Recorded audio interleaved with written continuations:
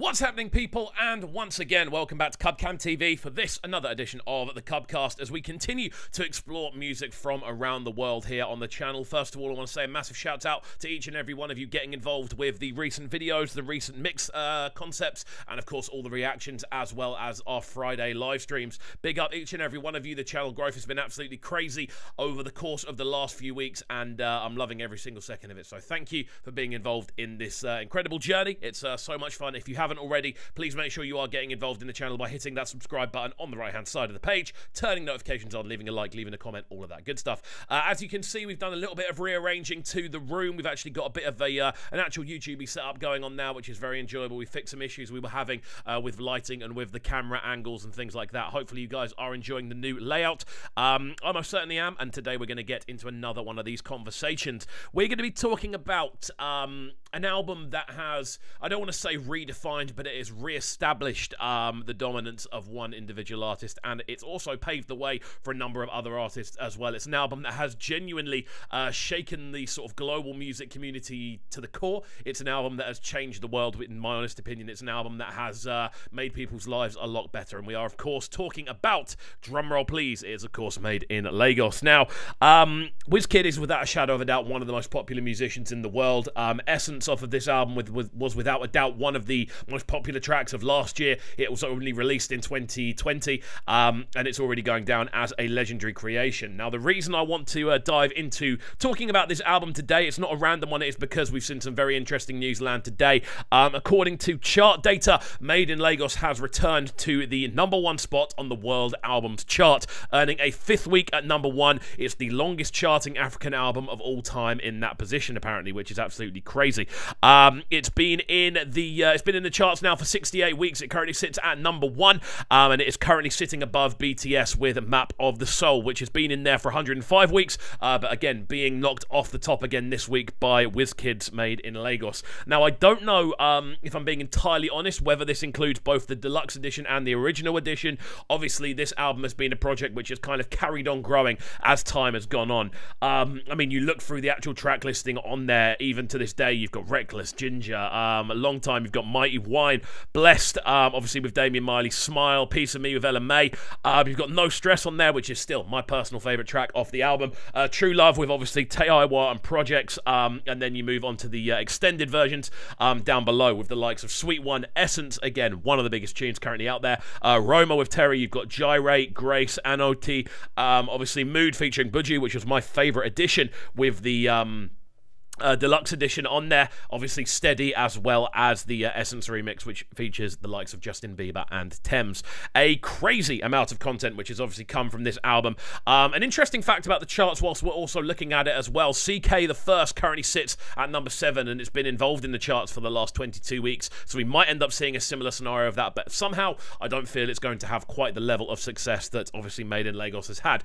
For me, Made in Lagos is one of the most important albums in recent times. The impact it's had on a global level, the amount of people who now are taking an interest in this sound that weren't before, it's a beautiful thing to watch. It's a beautiful thing to watch grow. It's a beautiful thing to watch establish on a global scale. When we actually go down and look at the incredible success of the album, I've made some notes here on my screen so that I'm able to kind of showcase exactly why I hold this album in such high esteem. And actually, no, this isn't the reason I hold it in such high esteem. I hold it in such high esteem because it is genuinely, on a sonic level, near enough perfect. But when we look at what other people think about it, it's clear that this isn't just a uni opinion. This is an opinion that is held quite heavily across a global scale. Obviously, the award nominations we see, British Vogue voted it as the #1 album for 2020.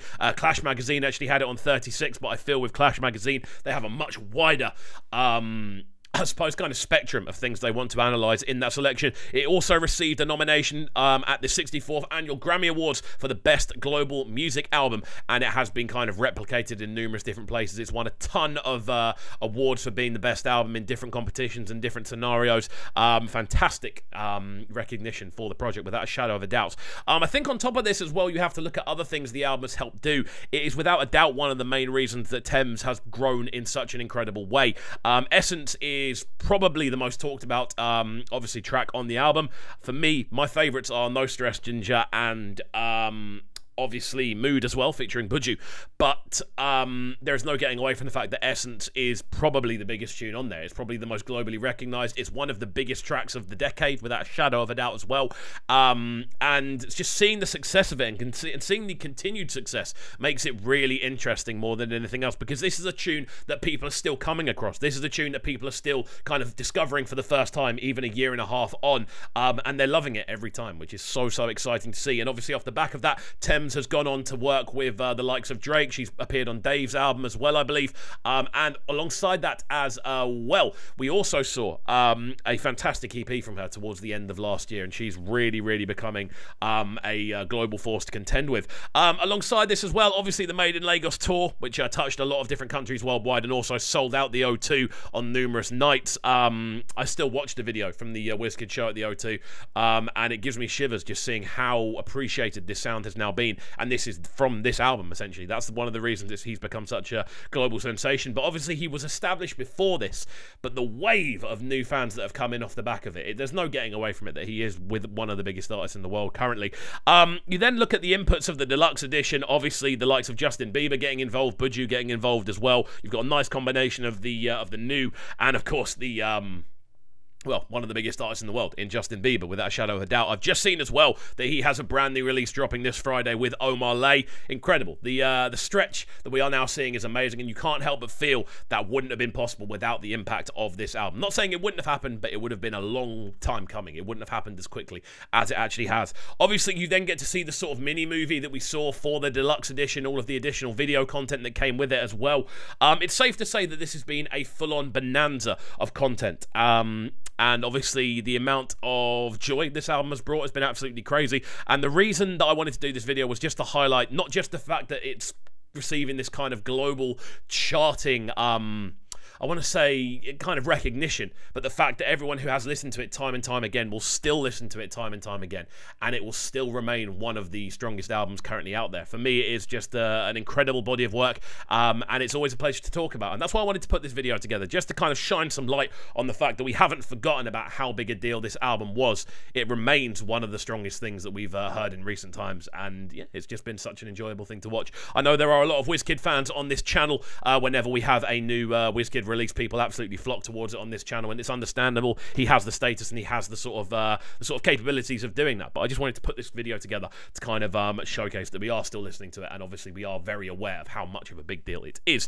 There we go then, people. That's been today's edition of the Cubcast. Hopefully you have enjoyed this quick video. If you did, please make sure you're getting involved by hitting that subscribe button on the right hand side of the page, turning notifications on, leaving a like, leaving a comment, all of that good stuff. Some other bits we've got coming up this week. We are going to be getting into a full-length review of Asher's brand new Fantastic 5 album. We're going to be breaking that down. Obviously, there's a Wiz collaboration on there as well, but we're going to be breaking it down for track. We also, of course, have this month's edition of The Pull-Up. We're going to be running through some of my favourite bangers that have landed this month in a full 1-hour DJ selection. And alongside that as well, we are going to be getting into this month's edition of Top 5s, looking at my 5 favourite Afrobeat releases of the month. Crazy. February's been an incredible month for new releases, so I'm very excited to put that together. And of course, we've got a ton of new reaction videos to get into as well. So hopefully you guys do stay tuned to the channel. That's it from me though. Hopefully you have enjoyed, and we shall see you all next time. Peace.